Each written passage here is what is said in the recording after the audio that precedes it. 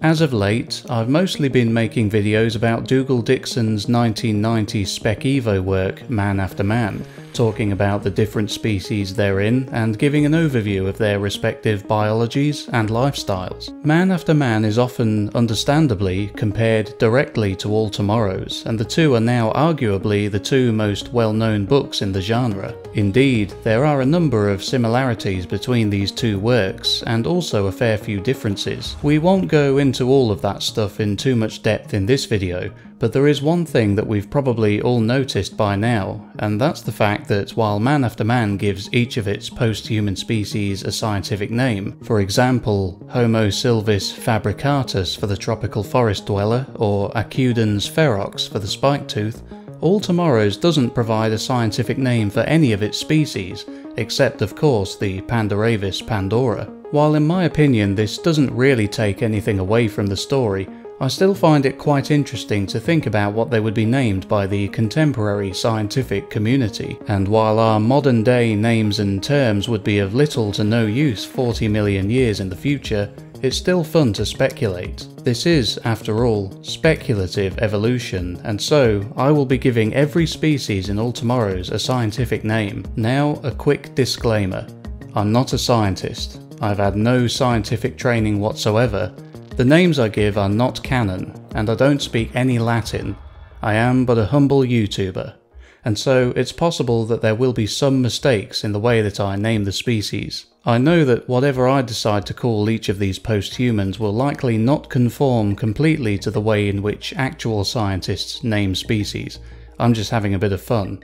And if people are going to name spiders Actinopus resnori after Trent Reznor of Nine Inch Nails, then it seems to me that basically anything goes. Now with all that said, I'll quickly plug my Patreon and CM Kozeman's as well, links are in the description.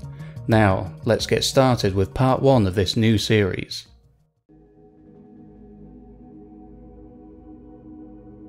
First off are the Star People. These are humans, but they are technically post-humans due to their being created artificially. The Martians remain Homo sapiens sapiens, as they're natural humans who just happen to be born on Mars. But the Star People are different enough from us to be given their own scientific name, and so I will designate them Homo sapiens stellaris. Next up are the Q. We all know the story of the Q invasion by now, and I think that a fitting name for this species is Terribilis invasor, meaning terrible invader, though I'm sure the Q would give themselves a far more flattering name. The worms are going to be called Homo annelidus.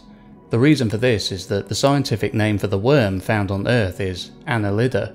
The Titans are Homo gigantus loxodontus, giant elephant man. Next are the predators, who I feel should be named Homo feroces unguibus, ferocious claw. The prey are Homo pequarius, the latter word meaning grazer. The mantelopes would be called Homo quadrupedius memoria, owing to their being quadrupeds who acted as living memory banks for the Q. The swimmers I will name Piscanthropus pistris, the former taken from Man After Man's Piscanthropus submarinus, and the latter word meaning shark in Latin. The lizard herders themselves are actually not too different from Homo sapiens in the present day, the only major difference being their severely stunted intelligence and their proclivity for herding lizards. Physically, there isn't much difference. However, as they're actually more closely related to the Star People, being made from them as opposed to the modern Homo sapien, I will designate this species Homo stellaris hebes, dull Star People. The Temptor will be named Homo femina superior and Homo masculum inferior, owing to the extreme sexual dimorphism in this species. The Bone Crusher will be named Homo fortis rostruma, meaning strong beak. For the Colonials, I feel that the name Homo pergamentoris commodentia would suit, meaning sewage eater. The Flyers, being an avian post-human, would need a designation that reflects this, and as such, I feel that the name Homo volans to be as good a name as any, meaning flying man. The hand flappers, I feel, can be compared in some ways to the extinct dodo of Earth. They are both descended from flying ancestors,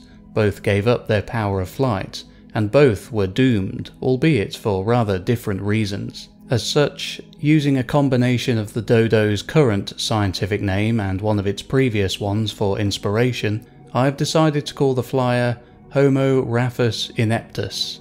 The blind folk as a species share many similarities with the moles of modern Earth. They live underground and possess long whiskers and claws used for burrowing. Though unlike moles, which can actually see, despite the common misconception, the blind folk are, as the name suggests, completely blind. They also share some similarities with bats, possessing large ears and the use of echolocation to find their way around. And so, I feel it would be appropriate to name the blind folk Homo chiropterus talpidaeus, basically meaning mole bat man. The lopsider's most obvious physical characteristic is its flat body, giving it an appearance reminiscent of the Earth flatfish. The lopsider is not, however, an aquatic life form, instead being a terrestrial species that lives on a planet with 36 times the amount of gravity that Earth has. Due to its flatness, I will name the lopsider Homo planus. The striders I will call Homo MITIS TURRIMAE, meaning gentle tower, due to their peaceful ways and incredible height. The parasites will need a name that reflects their blood-sucking lifestyle. Is Homo politicianus a little too on the nose? Probably. In which case I will name them Homo potatorus sanguisia, blood drinker. The fingerfishers are Homo aduncus digito, named for their long hooked fingers. For the hedonists, I think that the name Homo voluptus quaesitorus would be apt, which means pleasure seeker. The insectophagi would be named Homo animalis commodentis, insect-eating man. The spacers are descendants of star people who escaped the queue and managed to hide from them for millions of years, creating new lives for themselves within hollowed-out asteroids. For these reasons, I will name the spacers Homo stellaris asteroidus, and last of all we have the ruin haunters. These megalomaniacal post-humans possess a deep superiority complex as a species. They consider themselves the ancient star people's true heirs, and they wish to destroy all other post-human species whom they consider unworthy. Homo tyrannus. And I think for now we can call it a day. What do you think of these scientific names for the all-tomorrow species I've mentioned thus far? Do you have any alternatives that you think would be better suited? Have I managed to completely mess up the established rules of naming a species? Sound off in the comments below, and don't forget to hit the like button, subscribe, and become a patron of mine and CM Kozeman's. This has been Beware the Q, and I'll catch you next time for part 2 of the series. Take care.